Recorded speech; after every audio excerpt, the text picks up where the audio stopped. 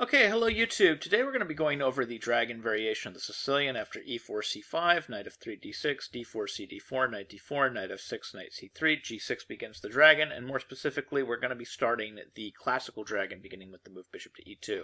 So if you like content like this and you want to see more of it, please hit that subscribe button, click on your notification icon.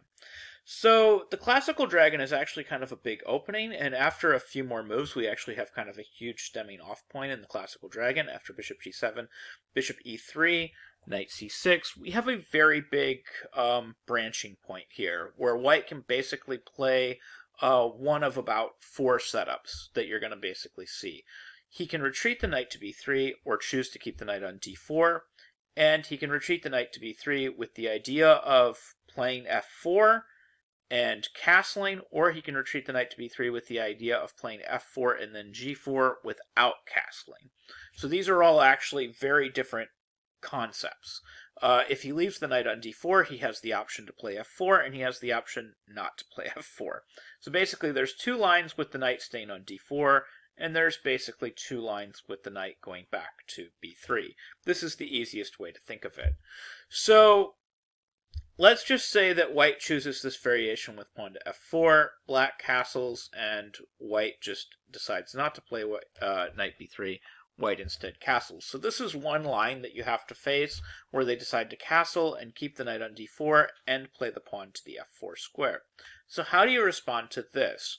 Well, in this case, black actually has to respond with kind of a scary-looking tactical reply, or at least to me it's scary-looking, is the move queen to b6. Now, generally speaking, moves like queen b6, even though tons and tons of dragon players love playing moves like this, because it puts all of this direct pressure on white's camp, and it puts a lot of direct pressure on the dark squares, and it puts a lot of direct pressure on the center, and it sets up all these cool little tactical tricks. That's mainly what black is playing for. In fact, if white were to continue with some natural looking move like queen d2, black would instantly have a major advantage with the move knight takes e4.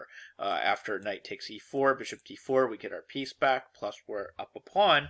This position should just be major advantage white without a whole lot to write home about, and it should be an easy enough position to convert. So that's kind of the main threat with queen b6, but my main issue with playing moves like this in general is whenever you play a move like queen b6, if the tactical stuff doesn't work out, your queen will actually end up being very misplaced on the b6 square. Now in this case, theory seems to hold up that everything seems to work out for black here, so black should be okay regardless of what white plays. So let's just take a look at some of the variations white can try, because white can try an awful lot of different things here. So white can try the move queen d3 instead of queen d2. This makes total sense. We're just going to protect the e4 pawn and just prevent that knight takes e4 tactic. Well, we have the secondary tactic in this position, and it's really nice that it's there. We have this move knight g4, which threatens to get rid of the dark squared bishop, and that would actually win material. So that kind of means that white has to do something. He either needs to counterattack the queen, or he needs to simply play bishop takes g4 and take the bishop. If he takes bishop takes g4, that knight on d4 is still hanging, so bishop d4 should just lead to some sort of equality, like bishop d4, queen d4, knight d4, completely equal position. The best white can really do is play bishop d1 and hold the pawn, and then after bishop e6, this is just given as total equality here. Black is completely equalized, and there's nothing wrong with black's position at all. So let's just go back and see what else could white try here. Instead of the move bishop g4, he could play the move knight d5. Now this gets kind of interesting. The best move here is probably to sacrifice the queen. Remember when I pointed out that the queen was misplaced? This is the reason why, is if moves like knight d5 come, the queen is in a very, very precarious position. So we're kind of obligated, again, to do something very, very tactical here. We should actually sacrifice our whole queen. We should play bishop d4. And after bishop d4, they're going to take the queen. We're going to take the bishop with check. And after the king moves, we're going to take the knight. So we've sacrificed a queen, but we've actually gotten 3 pieces for the queen.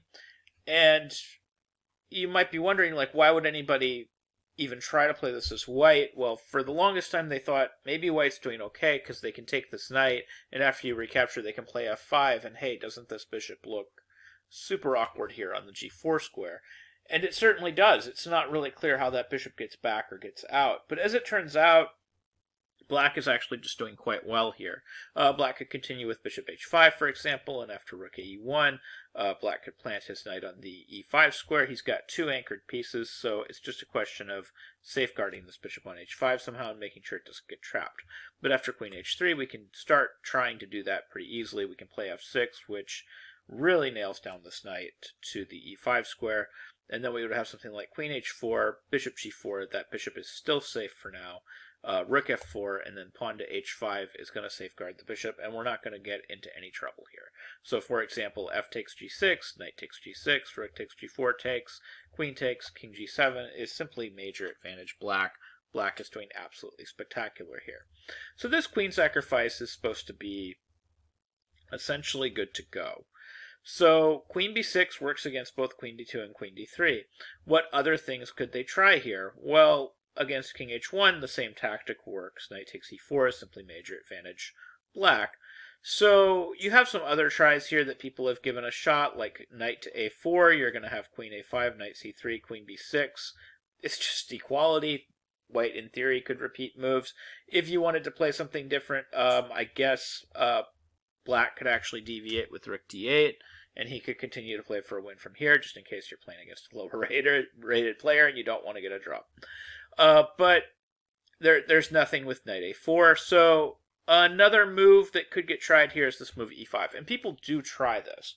This is a move that especially gets tried on like the club level. People will try this move pawn to e5. It leads to kind of this complicated line, but the complicated line is supposed to favor Black. So e5, we're going to have d takes e5, f takes e5, knight takes e5 is all supposed to favor Black. Knight f5, this is kind of the idea. Queen b2, knight takes e7 check. Now, interestingly enough, if this knight goes down into g7, the knight has no way out. So after knight takes g7, we can simply take a different piece, and there's no way for this knight to actually get out of the attack. So the people that try this or attempt to do this seriously will play knight takes e7 check, king h8, and then bishop to d4. But the move queen to b4 is pretty much decisive here.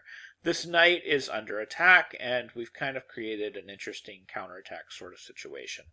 So after, say, the move knight c8, there's also bishop e5, but this is fairly simple, just queen e7, queen d4, knight h5, takes, bishop d3, bishop e6, should just be considered slight edge Black. Black is simply up a pawn here. So the other way that this can get played is this other move, knight to c8, and then we're just going to actually play rook d8, and we're going to pin that bishop to the queen, and we kind of have the same problem that we had in the other line, which is this knight effectively has no way out. So this position starts becoming very, very awkward. So we're going to have knight b5, and then rook a c8. If we're going to develop while we take it, well, we wanted to go to that square anyway, so why not? So rook a c8, and then we have all these pins are still in existence right now. The bishop is pinned, and all these pieces are hanging. We're kind of starting to have a serious issue here.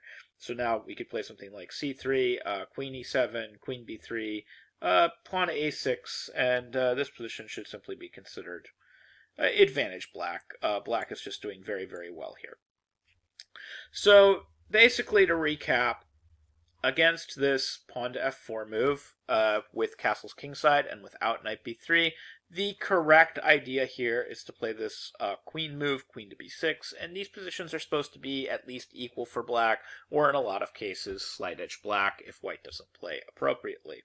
I'll be trying to do maybe 3 more videos on the classical variation. I'm going to be covering the other ways that White can do this. I'm going to be covering White keeping his knight on d4 and not playing f4 and castling. I'm also going to be covering both ideas with knight b3, bringing the knight back to b3, playing f4 and castles, bringing the knight back to b3, playing f4 and g4 in some later videos. Anyways, I hope you found this video helpful. I hope you learned something new about chess, and I hope you can use some of these ideas in your own games. Thank you very much for watching.